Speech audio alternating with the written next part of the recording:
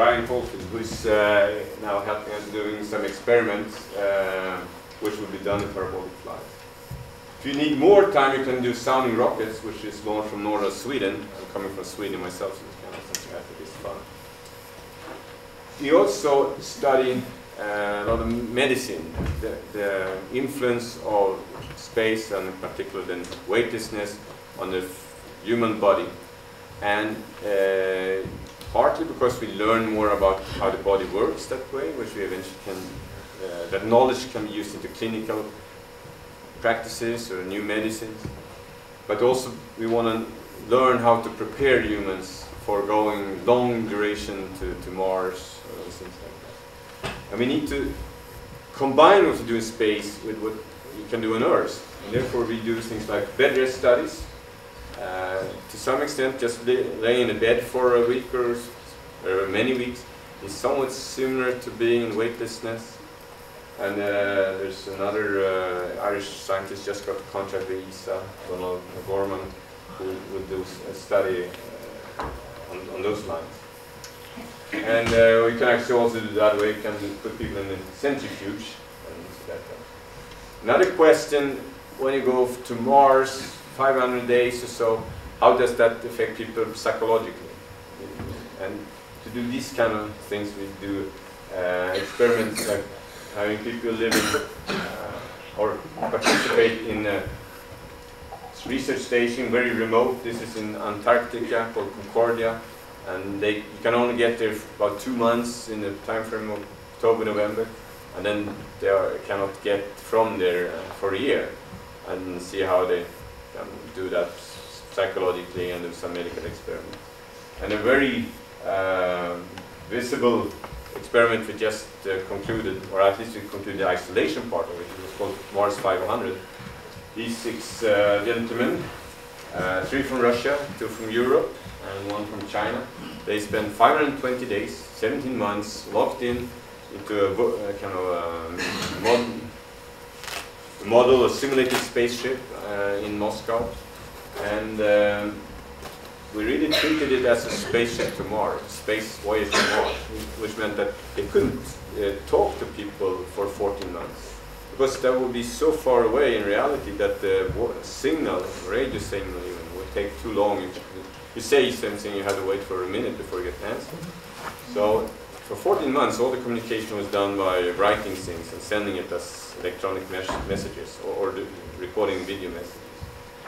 What was astonishing was that it came out just as happy a team as they went in.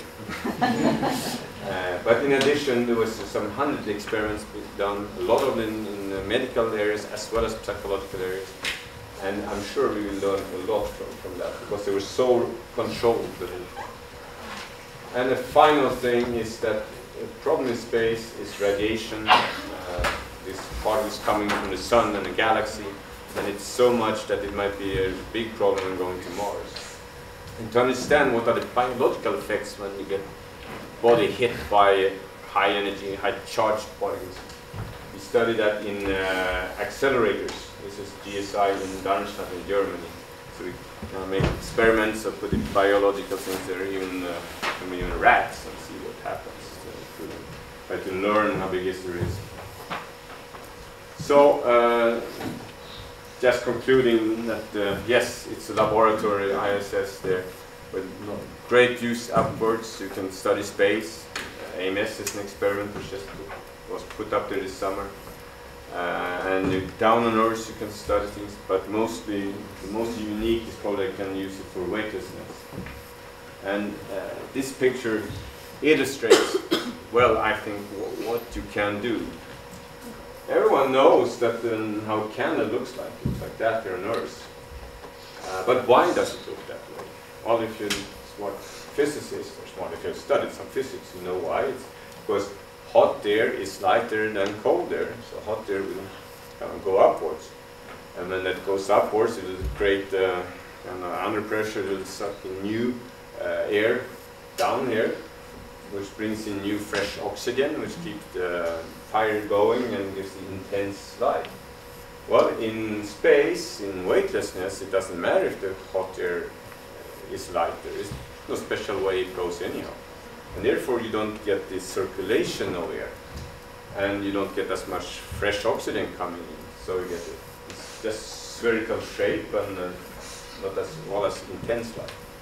And this thing that you don't get convection or circulations in gases or in fluids with a different temperature differences or other differences, that you can utilize for doing a lot of science. You can learn things which you cannot learn on Earth, and that you then can this knowledge we use to do better things in Earth.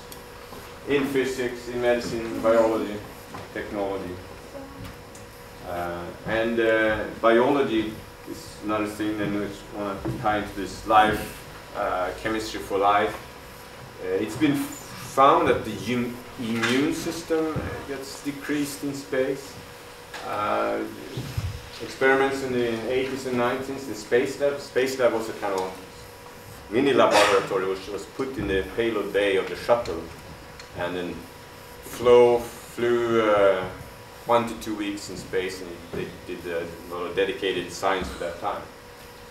But of course it's much more powerful now at the space station. So there was a couple of effects shown that a type of white blood cells called lymphocytes, they reduced the activation. The internal cell structure, you can call it, called cytoskeleton, they changed how it looked like, and there was some change in the signals processing, which between the cells which triggers the immune system, T cells. And now we're doing a lot of research in ISS to try to understand this better and what are the underlying mechanisms. I'm not going to tell you much about this one because I'm not specialist. But the cell, the smallest unit in our bodies, is very complicated just by itself. I think that's one of the things which this picture tells you. There are a lot of things in this little cell, and just a piece of it, like the wall here, is by itself built up a lot of things. And in the end, there's different molecules, chemistry. And some of these are different when they are in microgravity. I'll show some picture of it. Here, there's tubulins, which are tubes here, and the actins. And for example, here are pictures which compares how it looks in space, that is microgravity. Then you have a control to make sure it's really the effect of weightlessness you study, by also still having it in space, but in something is spinning, a little centrifuge, which can give you then the same gravitational force as on Earth. So that's the in-flight one, and I do also on ground. And these kind of molecules, actins, they look different, but clearly you can see this here. That changes how they can move around, the motility. And there's another one, these tubulins, and you can again see that this looks clearly different than here. Much more fine structure, less organized. And another example, also see there to the left that these ones look clearly different. So obviously something is going on there, but really what, we don't know. One experiment which is really chemistry for life, that is Miller-Urey experiment. Now, how did life originate? That is still nothing we don't know. I think most scientists would say that somehow you have the right composition of molecules and the right environment for them, then spontaneously after a while you will get the most basic molecules for life. First the amino acids and then eventually the DNA. So there was two scientists in the 50s already, Miller and Urey, who did this kind of experiment. They took molecules which they thought should be around on the Earth early on, several billion years, maybe 4 billion years ago. And then they assumed there would be a lot of lightning storms and maybe volcano eruptions and things like that. So they put it in, this looks very much like a chemical lab, right? And there's sparks in there, and then they study what they got. And lo and behold, they got a lot of prebiotic organic compounds, or amino acids, which are really the basic units for most of our molecules, build up our life. So could this work in space? Could this have happened in space? So now it's an experiment we want to do, which would do similar in space, and would that be different because of the microgravity, which means you have this, that's what I said, of convections, right? And it's different temperatures, so you don't have water, maybe you have ice particles. So this is a setup, and we'll see if we find these molecules there also.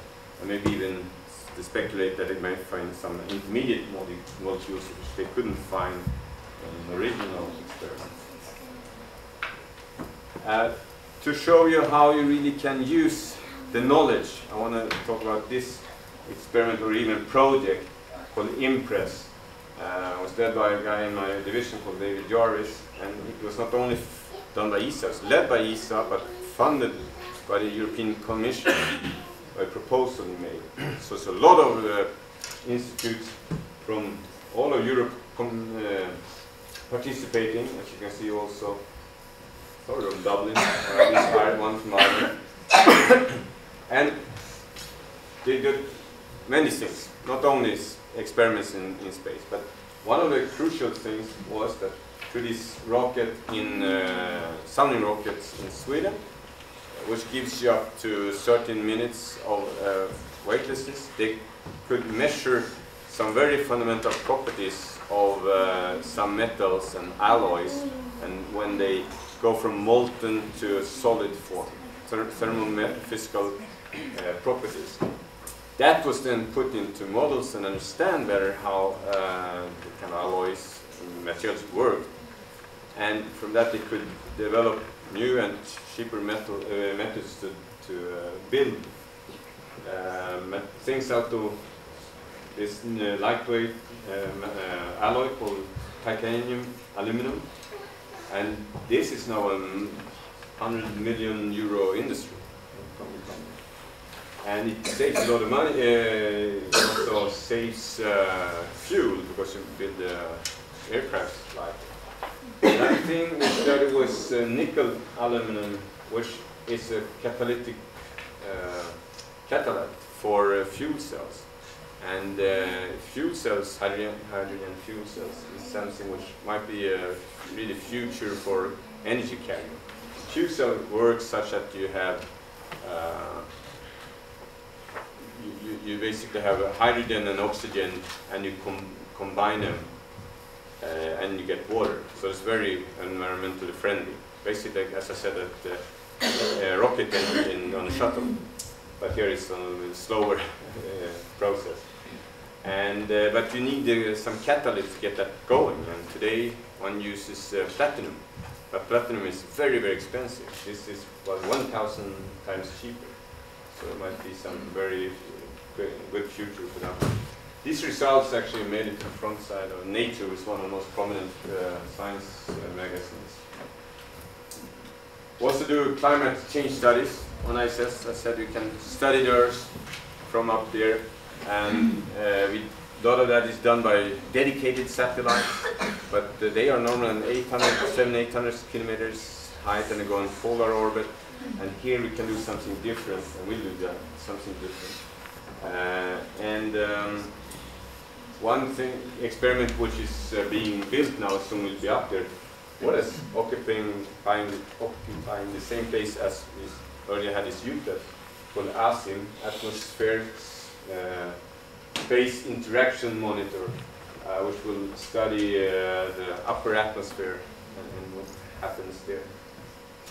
And another one called Icarus will be just a kind of receiver on the space station. And scientists are developing extremely small transmitters, or the millimeter size, will be put on small birds and other migrating animals. And the interest from that, from a climate point of view, is that with the change of climate, which we see that getting warmer, the pattern will change of migration, and we'll learn more about that.